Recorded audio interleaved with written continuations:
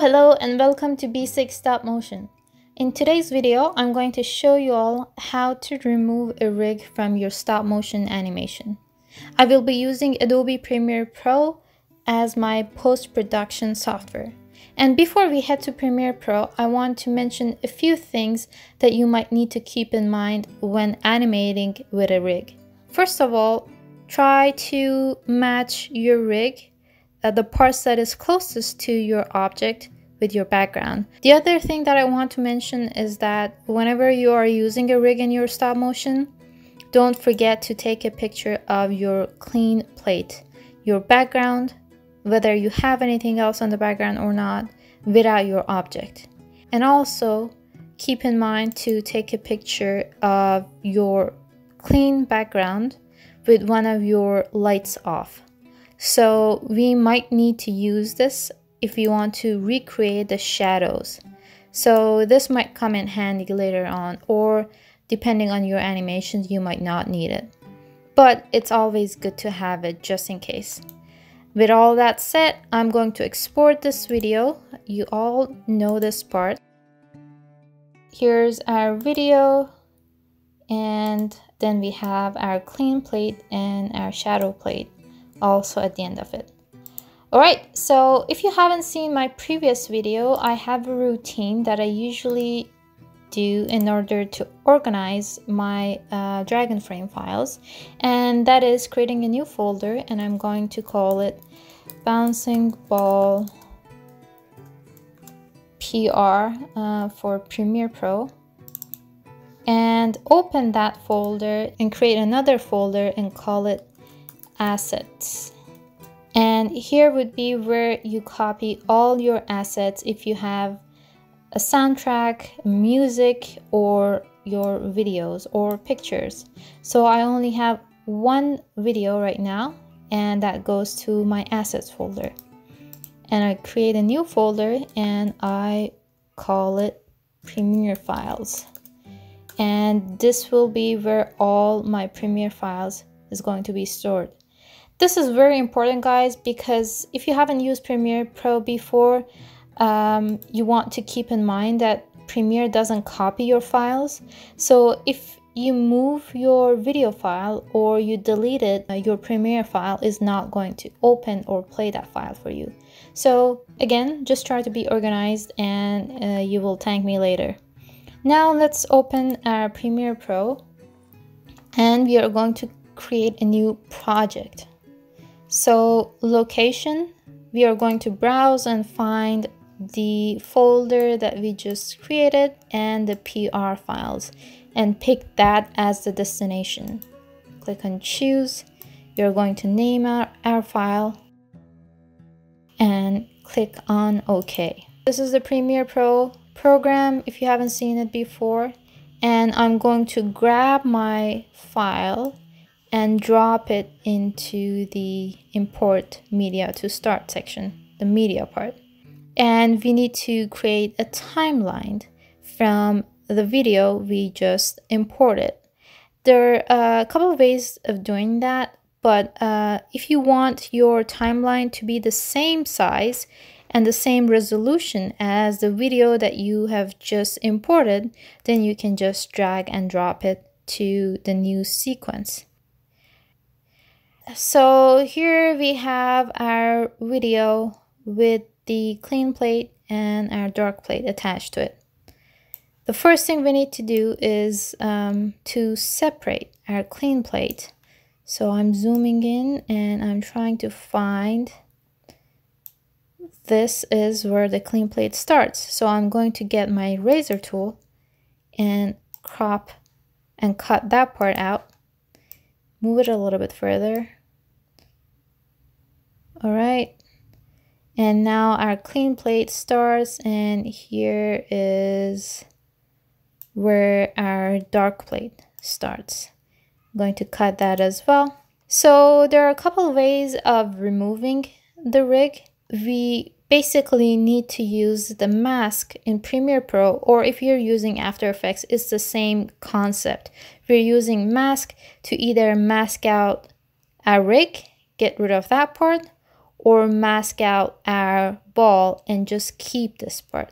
So what we need to do is to copy this, basically move this video file to the higher layer and bring our clean plate to the bottom. Let me make this invisible so we can see a little bit better. And here's my clean plate, and I want to stretch this to the end of my video. So I'm going to select this video, get my stretch tool, and drag it all the way to the end of, and align it with the end of the video. Now that I have that, let me get my rigged ball. Now we need to go to our effect control section and mask one of these two. In this video, I am going to mask out my ball. So I'm going to grab my pen tool and I am going to click on this stopwatch that will allow me to change the mask from one frame to another, and zoom in a little bit. And I'm going to draw a mask around this ball.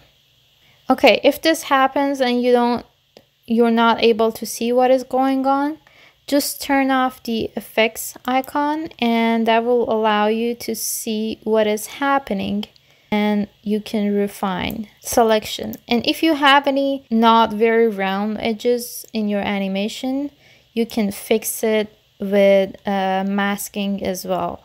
That's why I prefer to mask my object sometimes, depending on how difficult the scene is comparing to the rig. Now, if you want to change the feather, I think 10 is like a little bit too much, maybe 3. And now let's take a look at it. So this is the area that we masked. Let me click somewhere else so we can see. All right, so this was what we had before, and this is how it looks like with the rig removed. We basically need to keep repeating this. Let me bring back the rig and click on mask so I know where everything is. And let's go to the next frame. The next frame does not need a rig, so I can just move the mask out of the way. Let's go to the next one, doesn't need a rig. Now let's move our mask over here and modify it to what we have on the animation.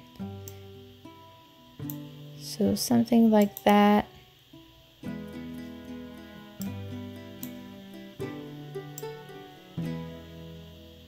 This is a pretty time-consuming process, and no matter what program you're using, it's going to take some time, so be prepared.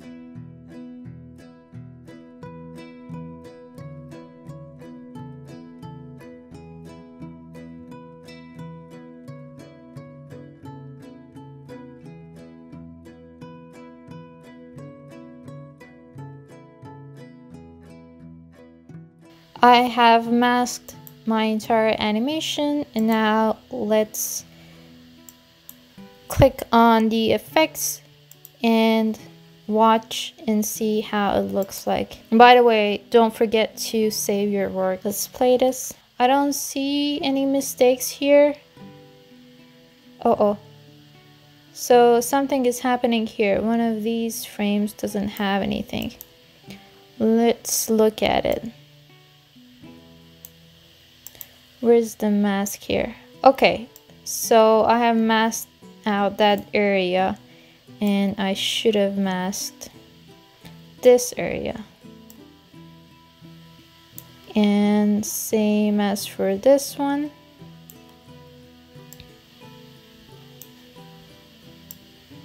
Okay, now that looks good. Let me click somewhere else so we get to see it.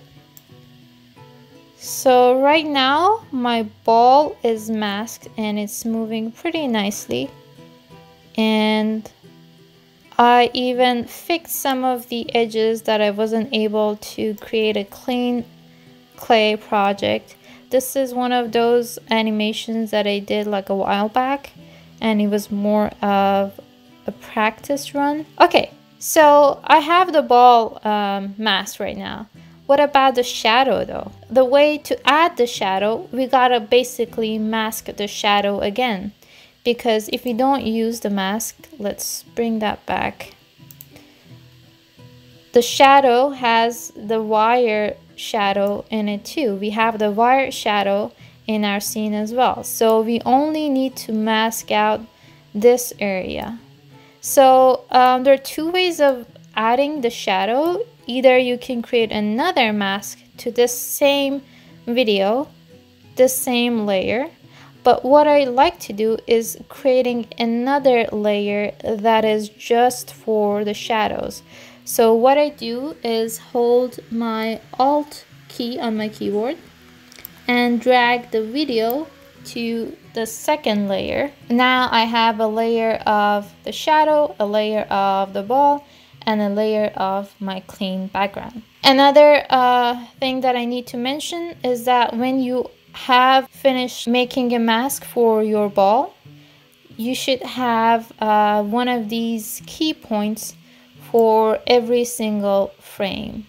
So if you don't have a keyframe for one of them, go back and take a look at it and something might look a little bit off. So double check that one.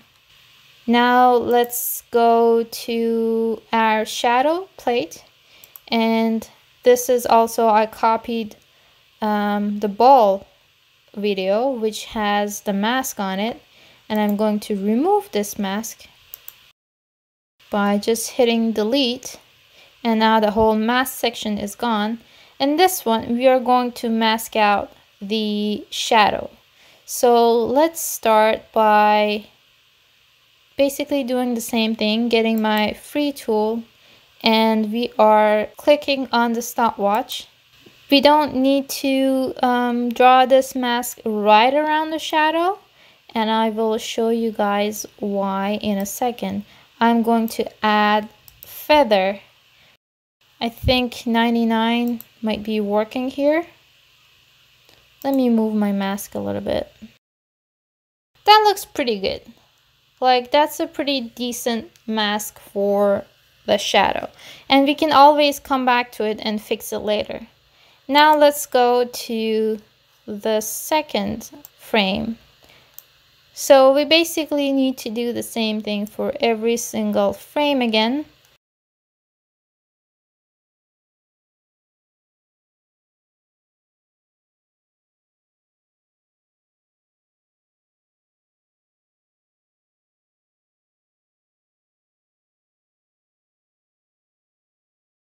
Alright, here we go. Now the shadow is also animated. So let's go frame by frame.